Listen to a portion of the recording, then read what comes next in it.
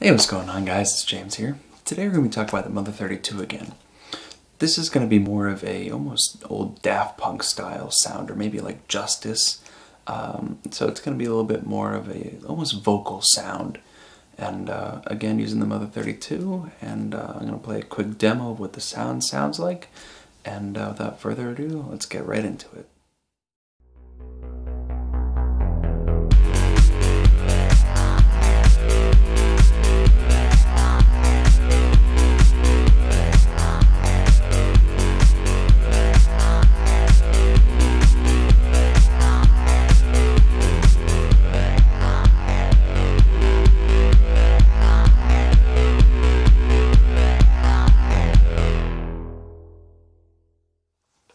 Okay, so to make the sound that you just heard, we're going to go over to the synthesizer now. So the way we're going to start setting this up here is with the oscillator. So right now I have the oscillator set to a square wave. I have the pulse width at about 50%, so it's just like an equal amount of pulse and then delay between the next pulse. And then I've got the VCO mod amount at about 30% going from the envelope here. So that's switched to envelope, 30%, 50% on pulse width, and square. So if we listen to that, it's your typical square wave. And my envelope is kind of set up pretty simple. Attack is all the way at 0, sustain is on, and decay is at about 60 to 70%, just to make it a little bit more lifelike, as it's not, if I had the decay all the way at 0, it would just stop after the note is released, which just doesn't sound as natural as having the decay at about 60 to 70%. It gives it a nice tail to kind of end the note. So it's a pretty nice sound already. And I mean, it's just a pulse wave. So now we're going to start to work with the patch bay and everything to help edit the sound and make it custom. So before we do that, what we've actually got to do is set it up so that it can accept a input from our MIDI cable here into the assignable output. So this is a really versatile port here. It's something that, as the name implies, can kind of be assigned to a bunch of different outputs, such as like the modulation wheel on a MIDI keyboard, or velocity, which in this case we're actually going to set it to velocity. So if you look in the manual, there's a bunch of different numbers that you can set it to that correlate to different MIDI inputs. So for this case, like I said, we're going to use velocity, but you could also use those other options. I believe there's about a good 20 different options you can use to edit the value coming out of that assignable port, which is a really cool quality about this synthesizer, is that it does allow for you to expand upon it, even though it's such a simple synthesizer. So to basically do this, what we're going to do is you're going to press reset/accent, shift, set end, and 8. Now you notice this LED here goes orange. So we're going to make sure that that orange LED is at 1. If it's not, you can use these the left and right arrows to make the orange LED at 1. And then you're going to press shift and 2. And that is going to set it to velocity. So now you won't really notice it on the synth right now because there's no velocity on this keyboard. It's just a bunch of membrane switches. But when we go on later into the DAW, we can change the pressure of a note, or velocity of a note, to make it kind of unique, because we can use that assignable output to change values in the patch bay. So to get out of that mode, all you gotta do is just press shift and then one of the left or right arrows. I'm gonna use the left one to get back into keyboard mode. So nothing is gonna really seem different yet, but now we have that assignable output linked to our velocity of the note. So if you have a MIDI keyboard hooked up to it, you might notice once you start to attach things to that assignable output that the harder you hit the note, the more different it's going to sound. And like I said, we're going to utilize that later, but right now we're going to start to use that patch bay, just a few simple patches to kind of make this sound unique. So the first thing I'm going to do, and this is something that I pretty much always like to do with my patches is patch the VCO saw to the external audio. And then I'm just going to turn the mix over here to 50%. So now we have an equal mix of both square and saw wave. So now what we can do is, if we listen to that, you know, you have both those tones of square and saw wave, and it kind of gives it a little bit of a different sound because it's not your typical sawtooth or pulse width wave. It's a mix of the both, and that makes the waveform really interesting. So the last patch that I've got to do, there's only 2 patches, it's relatively simple, is we're going to take that assignable output that we just you know, attached to the velocity, and I'm going to just patch that up to the cutoff here. So now if we listen to that, it's not going to sound different, but if we start to mess around with the envelope of the filter, and when we go into our DAW, then we can really start to change things around, and it'll get really interesting as we move on. So right now I'm going to turn the cutoff down a little bit. I don't know, about maybe 40%. I'm going to turn the mod amount up of the filter, and then let's see if we listen to that. So it's kind of a muted, you know, mix of those waves now, and so let's see. So right now that is pretty well set up. I don't think we have to do much more. All right, so now we're going to start to use Ableton, and what we're going to do is take the sound that you're hearing from the synth now, and we're going to start to edit it to make it sound like the sample you heard at the beginning. So right now, if we listen to it, this is what we kind of hear. It's just our buzzy saw square mixed sound with a little bit of a filter to it. So if we listen to that, this is all that we get.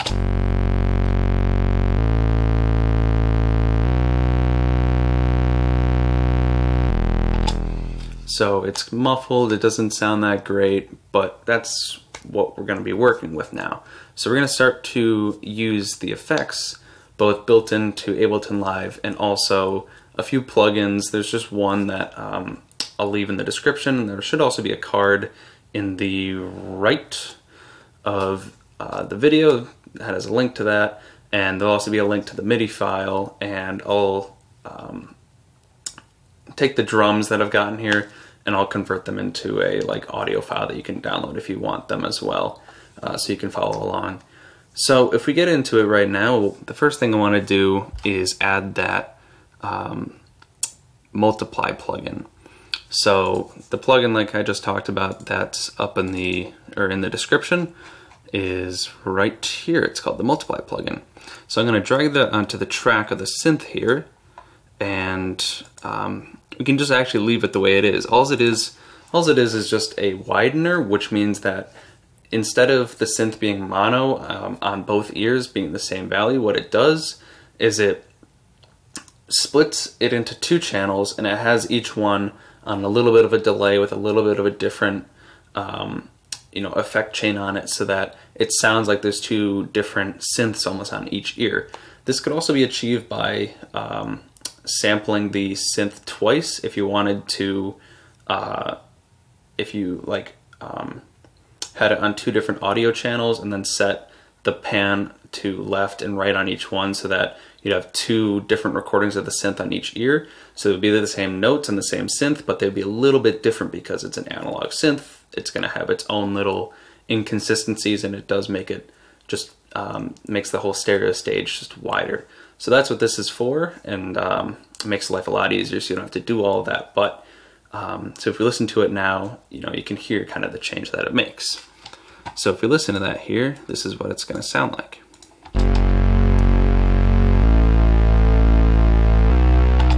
So without it, with it.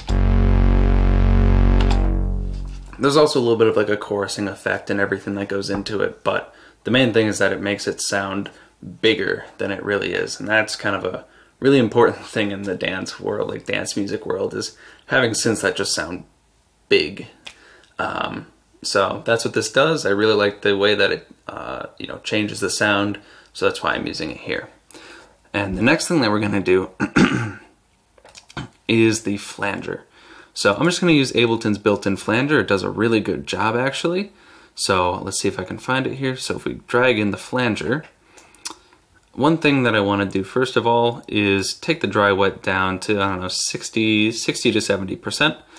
And the reason I do that is just so that you keep some of the sound of the synthesizer, but you also get the flanger mixed in. Usually the flanger is a really overpowering sound, so I like to have a mix of both the original and the final sound so that it's not as overpowering. It's like a good mix of the both. So if we listen to that now, we get...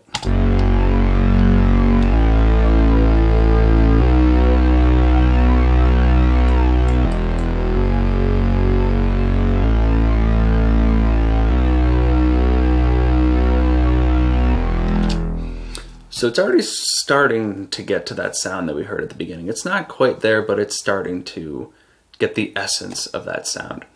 So one thing I want to do is change how it evolves, and then I want to start to use that velocity that I was talking about earlier. So to change how the sound is kind of working, what I want to do is I'm going to take the delay time, I'm going to put it at 1.5 milliseconds, and I'm going to change the feedback to 0.5, and then I'm going to change this plus sign here to a minus sign so that it's actually inverted. So it's, instead of it adding to the sound, it's now going to take away. And then I'm going to set the rate of the flanger to sync to the tempo with this button, and we're just going to set it to 3 here. So every 3 bars it'll reset, it'll like go back to the original point, and then it'll start over again.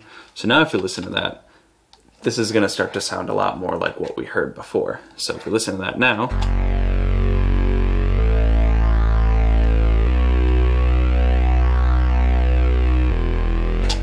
so now you can hear it almost has that like vocally sound to it. And so that's kind of the sound that we're going for. So now we're going to work with that a little bit more. Like I said, incorporate that velocity that we use in the assignable output and start to change the sound. So what we're going to do now is just to kind of liven up the sound, I'm going to add a little bit of reverb here. And I'm going to decay time about like, I don't know, 2.5-ish seconds around there. Diffuse, we'll bring it up a little bit, bring the dry wet down so it's not as overpowering.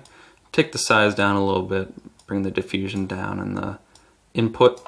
And now it should give it a little bit of a reverb tail.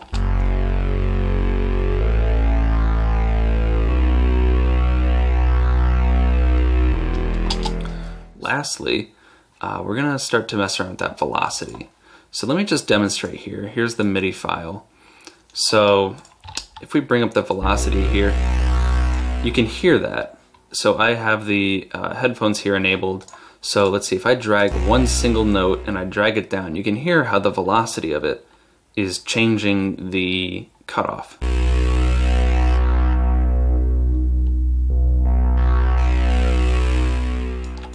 So you can hear how that assignable output is now really coming into use, because you can change the velocity of every single note to give it its own unique cutoff value. And that way you can make the sound not as like cut and clean as a normal sound. You can make it sound like an analog synthesizer that has those inconsistencies and everything to it.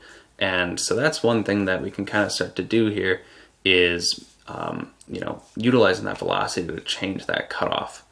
So what you can actually do, instead of changing every single note, is you can actually just use the MIDI effect for velocity here, and you can drag that in the front. And then you can actually just apply a little bit of randomness to it. And you'll see that this outer, like not shell, but the line becomes highlighted with a thicker and thicker line as you drag the random value up.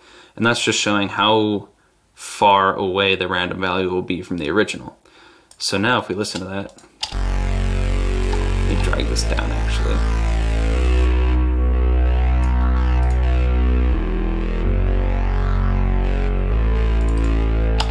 So you can hear that every note has like a little bit of a different velocity to it now that we added that randomness to it. And so now we can kind of work with that, add that drum like line back into it, add a compressor, and basically, you know, clean up the sound a little bit, and then we'll actually be all set. So I've got an operator here as my click for my sidechain, and it's just like a typical you know, every quarter note is, you know, a click, and then we can use that as a side chain for our sound. So we can bring in like a compressor here, click the little arrow to bring up side chain, bring in the operator as our side chain, bring this down, put the ratio all the way up, and then we'll start to get that, you know, pumping sound along with the kick drum to make this sound complete. So if we listen to that now, we get.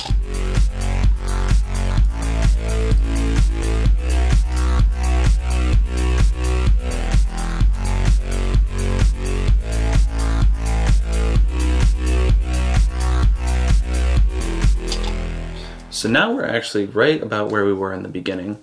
You know, we can add an equalizer to kind of clean up the sound and get some of the really odd tones out of there, but for the most part, that is the sound that we were going for, and I do really like that sound. And like I said, it can be used in a lot of different ways. If you, like for example, go a little bit higher up on the keyboard, say between the 3rd and 4th octave, if we listen to that now, it can actually be used as like a lead and everything. It is a pretty good sound all over the entire range of the keyboard, which is something that usually you can't do, but this actually does work in a lot of different ways, so you can use it in many different situations, which is kind of the beauty of this sound.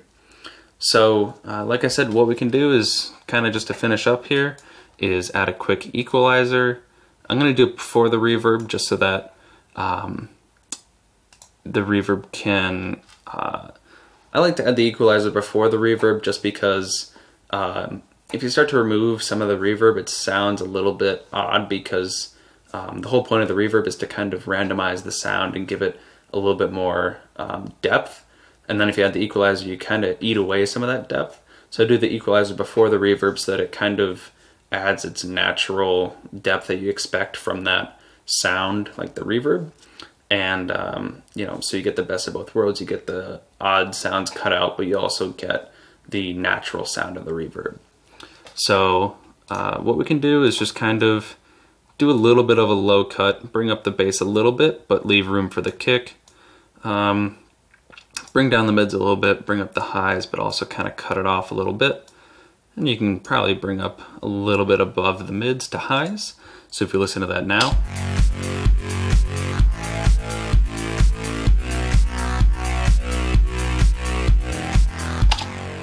One last thing I want to do quick is just actually add some glide to it, just to give it that little bit of a you know, slide between those notes, which always sounds pretty good in my opinion.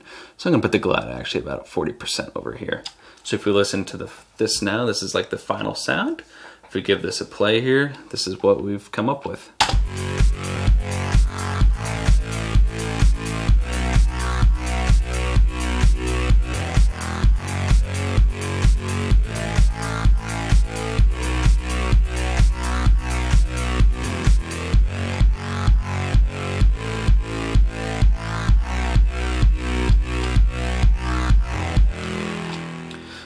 So one last thing I actually want to try with this is to make it almost a pluck sound.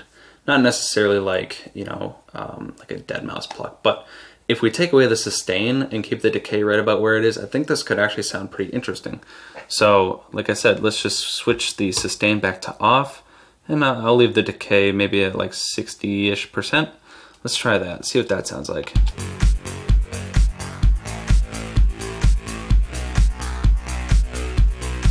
I think that actually sounds pretty good in my opinion. You know, it kind of has a little bit of a you know, shorter tail to it, which gives it a little bit more you know, time for the other effects to kick in and everything and fill the sound. So yeah, I think that's it for today. Let me know what you guys think about that sound. I definitely like what we created. So you know, let me know if you guys have any you know, suggestions for future videos, if there's sounds you want me to recreate. Also let me know if you want to see things like maybe remixes or overviews of my old tracks, or me actually just going through my old tracks and trying to maybe salvage an old project or something, or maybe even just something completely different, because like I do film. Would you guys like to see you know, like short films or something? You know, I do a lot of stuff, so let me know what you guys would like to see, and you know, I'm really happy with the feedback I've been getting. I mean, I'm already at like 60-ish subscribers probably at the recording of this video, and you know, I'm really proud to, you know, have you guys behind the work that I'm creating. So I just want to say thank you, and yeah, let me know if you guys have any suggestions. So, you know, thanks for watching, and I'll see you guys in the next one.